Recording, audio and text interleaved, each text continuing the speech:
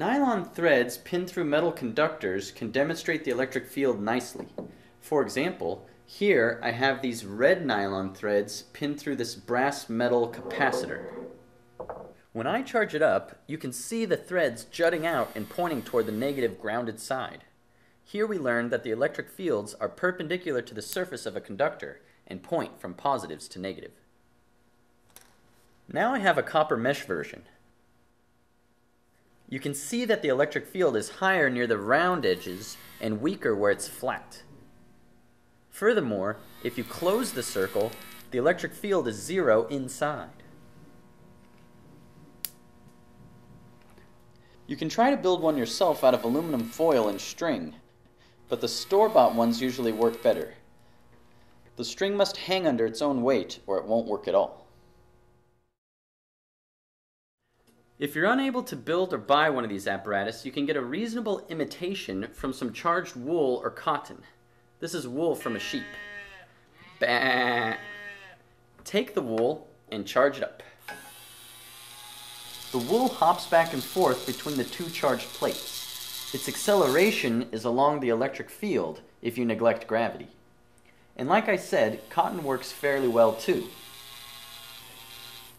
And so does animal fur. This is dog fur from a groomer, but you can use cat fur too if you can get it.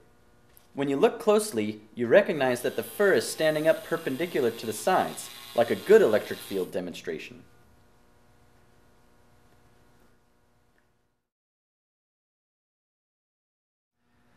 Perhaps the most direct way to observe the effects of the electric field is with a cathode ray tube, particularly one with a capacitor plate built in. Power your tube with a high voltage source. I'm using the guts of an old plasma globe. Then, deflect the ray by placing another voltage source across the capacitor. This one must be DC. Note that the electrons are deflected upward in the opposite direction of the electric field. You can even verify their velocity. If you want to do this absolutely safely, you can power your CRT with a plasma globe in a dark room. Now you can deflect the beam with just the polarization of your own body, or a lower voltage of about 20 volts. This works because the electrons are now going much slower.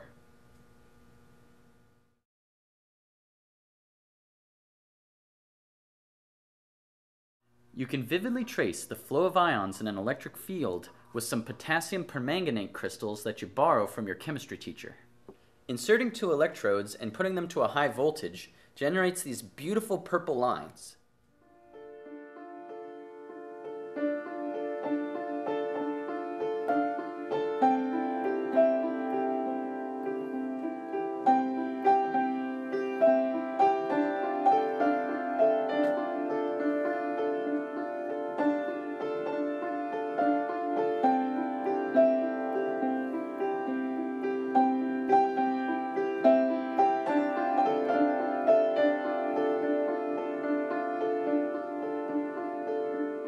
You can even preserve the pattern if you press it in between 2 pieces of paper.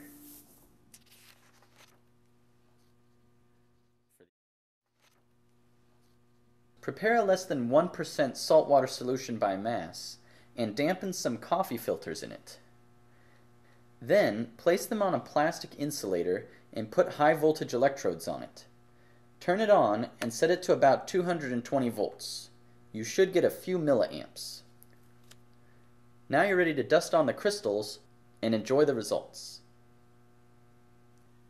Now this can be a very dangerous setup. If your hand goes across the wires or even in the salt water, you could get a burn or a very bad shock. It's best not to move any of the equipment when the power's on. And be sure to warn your students. It's probably better to do this as a demonstration than a lab.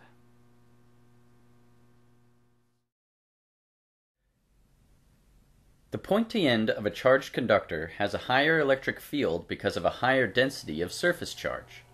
As a result, the air near that point, which gets charged by it, is blown away by the local electric field and the other similarly charged air molecules nearby. It is not the flame being blown by the electric field, but rather the electric field which accelerates the charged air, and that air, in turn, pushes on the flame.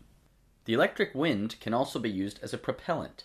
This vane will spin away from the direction of the electrified air, By Newton's third law, the point pushes on the air, so the air pushes on the point, causing it to rotate.